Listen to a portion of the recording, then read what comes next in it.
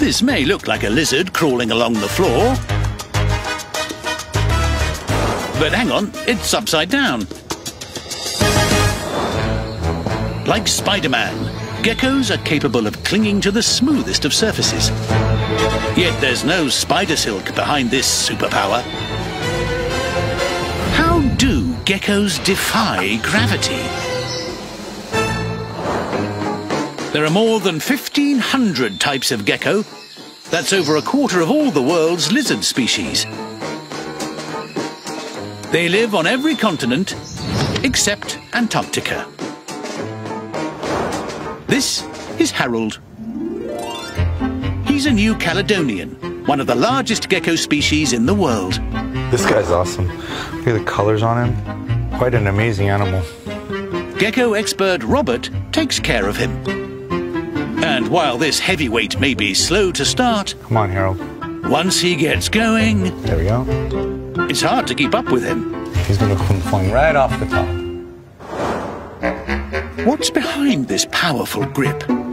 Sticky fingers? Hooked claws?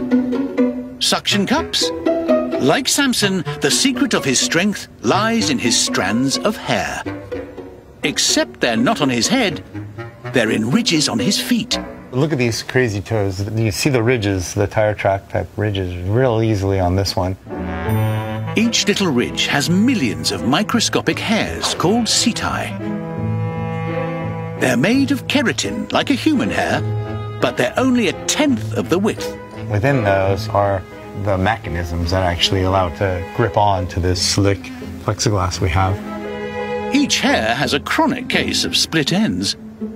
It splays into a bunch of even smaller spatula-shaped bristles. In fact, small doesn't cover it. They can only be seen through an electron microscope. And with the right orientation, they can bond with any surface at a molecular level. When a gecko puts his foot down, it almost becomes the surface. Pulling him off requires some work sometimes because he's got more ability to cling than he needs. Even upside down, the bond is phenomenally strong. In fact, it's believed a gecko's grip can happily hold up to 20 times its own weight. But if these sticky lizards are the kings of the hangers-on, how do they move at all?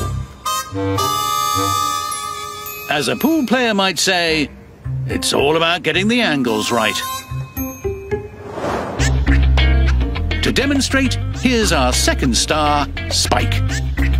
Robert's taking him for a spin on a plexiglass wheel to show us his fancy footwork. As we're turning it, we can watch his feet and you can see him readjust because he's got to realign the setae in a way that maintains his ability to cling to that surface. As the wheel spins, Spike repositions his foot ridges to unlock, then relock at the perfect angle and resist the pull of gravity. What's more, a specialized set of tendons helps him peel off his toes to break the bonds. I've never really rolled geckos in circles like this before to see how they operate. It's very interesting to see it.